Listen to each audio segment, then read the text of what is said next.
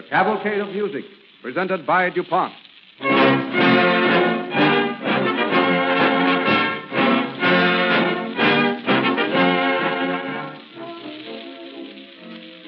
This morning at the Astor Hotel here in New York, Mrs. William H. Corwith, chairman of the Radio Committee of the American Legion Auxiliary, made the following award. I quote, "To the sponsor of the program most acceptable and worthwhile to the general family audience, we present this, our second annual award for radio program excellence, to the DuPont Company for its sponsorship of the Cavalcade of America."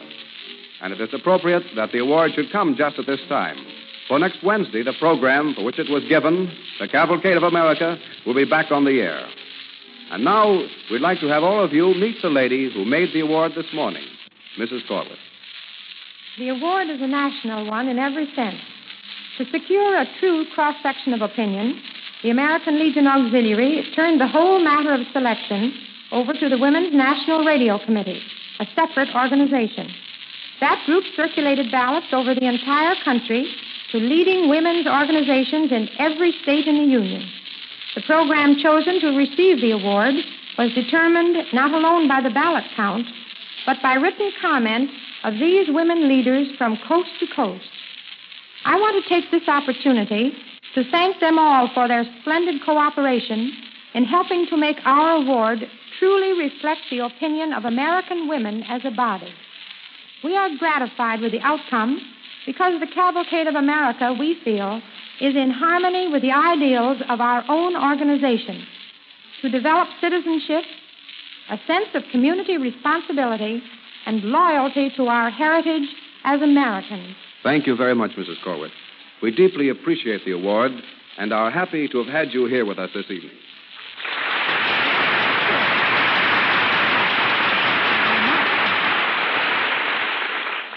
Last week, we announced that tonight's DuPont Cavalcade program would be different. We call it Don Voorhees' own program, in honor of our musical director. This evening's show has been prepared by Don Voorhees, who has also written the script and who will make his own announcement. We wanted to know just what the director of a modern concert orchestra considered a well-balanced program of music. Assisting Don is our guest artist, the popular baritone Conrad Thibault. So without any more introduction, it gives me great pleasure to turn the program over to Don Voorhees. Good evening, ladies and gentlemen, and thank you, Dwight Weiss. Although, as a matter of fact, ever since I was rather casually asked some weeks ago whether I would like to make our final musical program my own, that is, as to its makeup, I've been trying to decide whether the opportunity to do so was a reward or a penalty. Our modern American orchestra is a really great thing in its varied possibilities, and an early keynote was struck by Paul Whiteman. Therefore, and also simply because most of you like it, we'll play Whispering for you, as it remains unconsciously idealized in your memories, as though Paul's inanimate record had been able to keep step with the improvements in recording, amplification, instrumentation, and other phases of sound.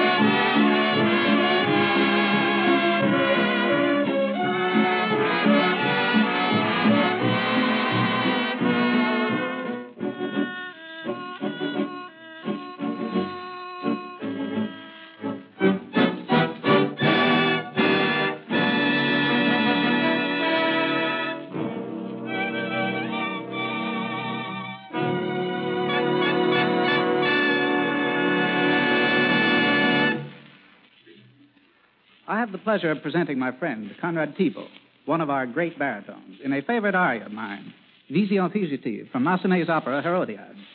This opera was first presented in Brussels in the 90s.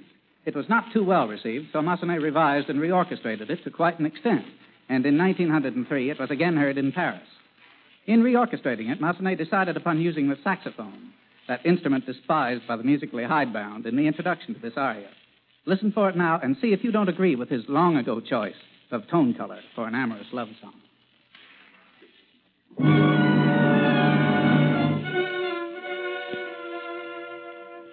Ce breuvage pourrait me donner un tel rêve, je pourrais la revoir, contempler sa beauté.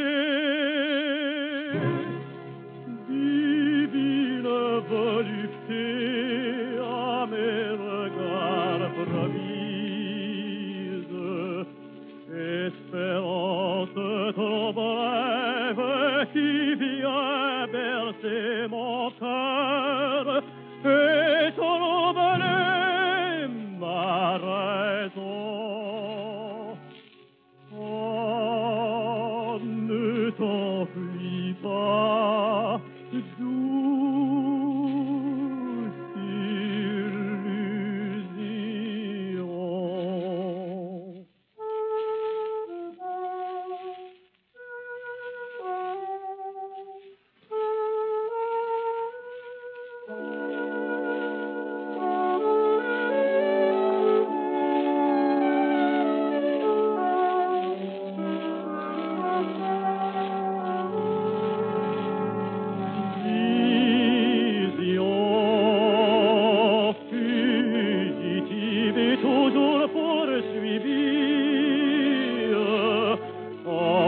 Mystérieux qui prend toute ma vie, ah, c'est toi que je veux voir, oh mon amour, oh mon espoir.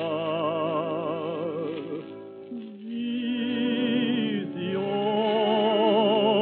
fugitive, c'est toi.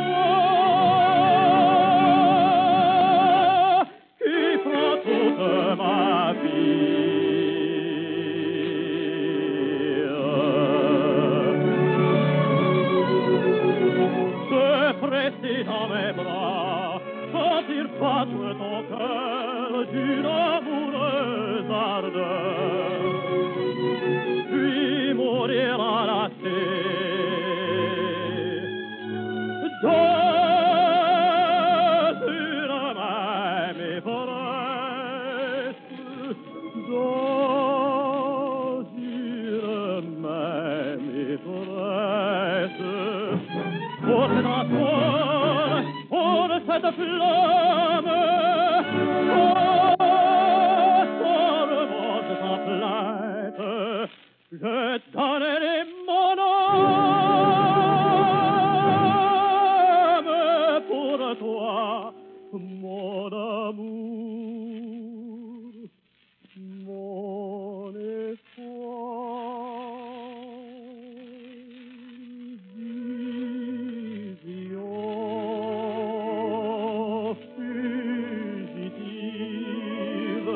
C'est toi qui prends toute ma vie.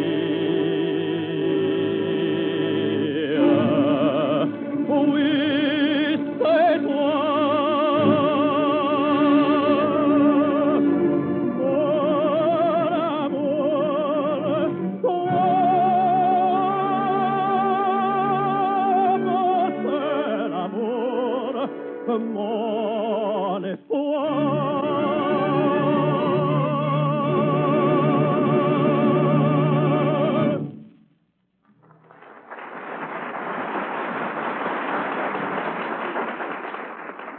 I suppose we all like to show off at times. Therefore, I bravura a number for my orchestra, of which I'm very proud.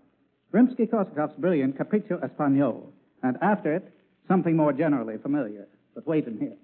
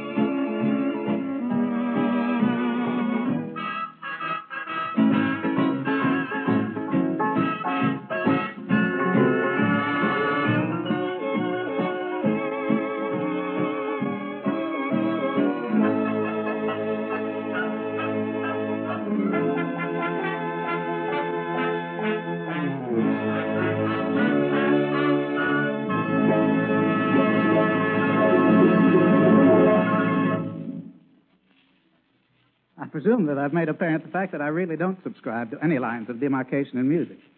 That is literally true, with the exception of a selective audience that has come to a concert hall, let us say, to hear Beethoven.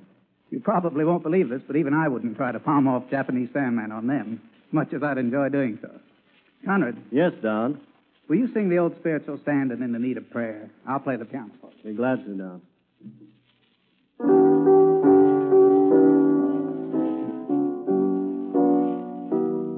It's a me, oh Lord, standing in the need of prayer. It's a me, oh Lord, standing in the need of prayer. It's not my brother, it's a me, oh Lord, standing in the need of prayer. It's not my sister, it's a me, oh Lord, standing in the need of prayer.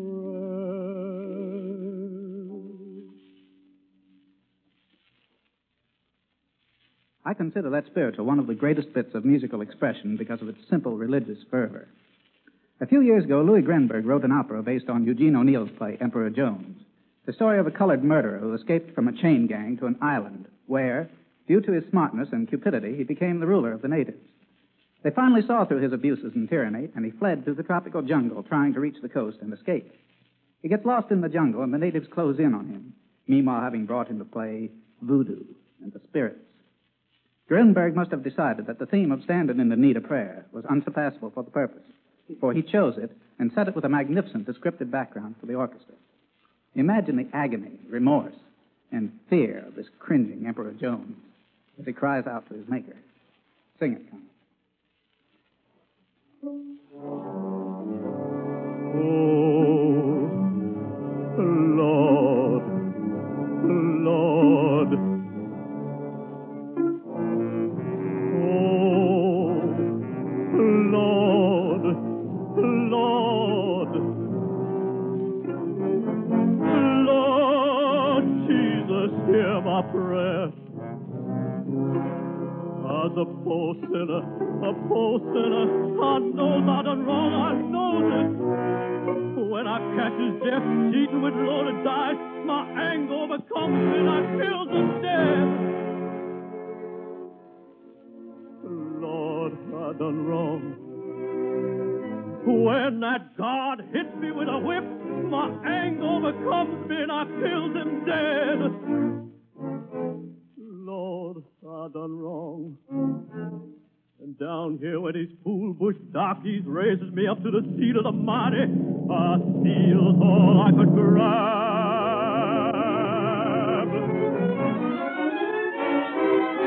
Lord, I done wrong. I know this. I'm sorry. Forgive me, Lord.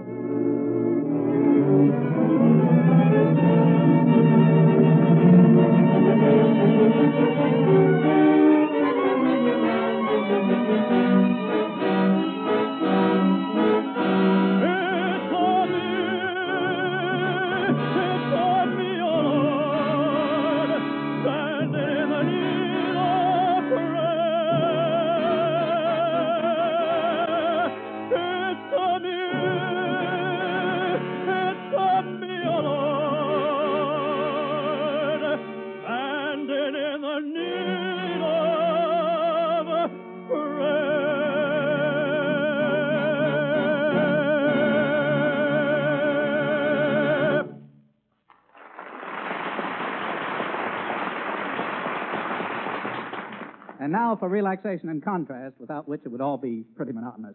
Louisiana Hayride by that old Southerner, Arthur Sport.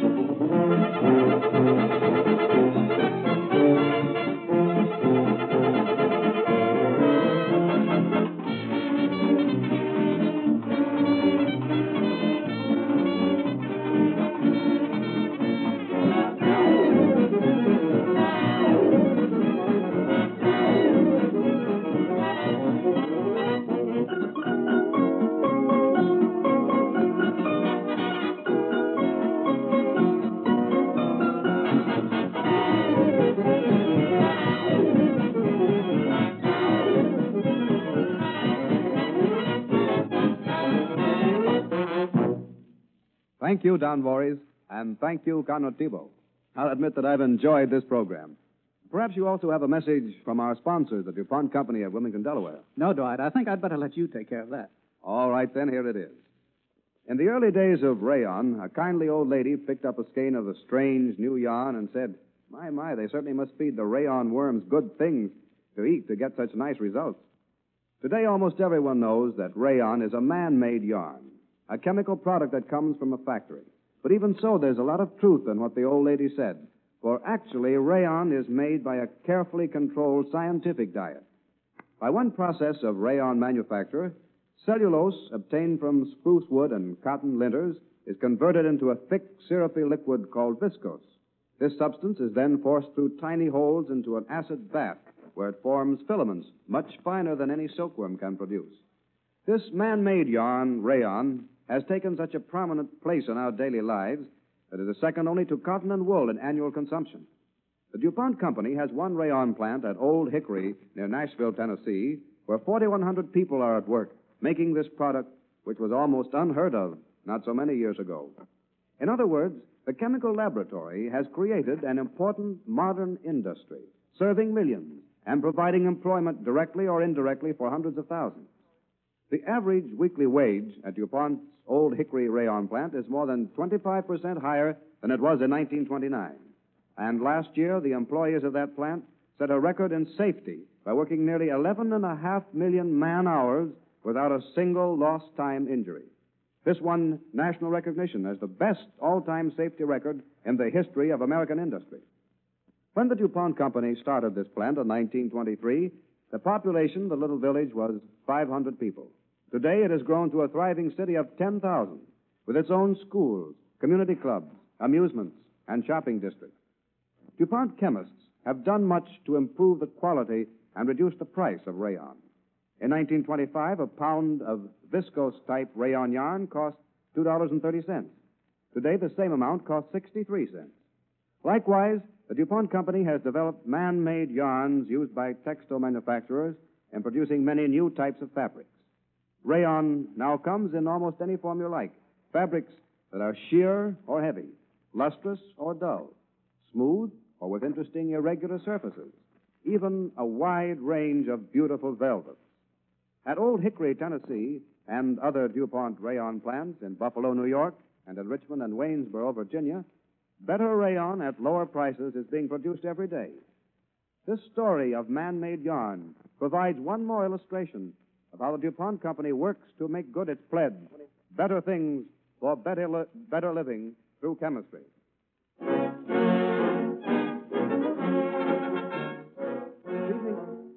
This evening's broadcast concludes the summer series in the Cavalcade of Music. We hope you've all enjoyed the music of Don Voorhees and the singing of Conrad Thibault and Francia White.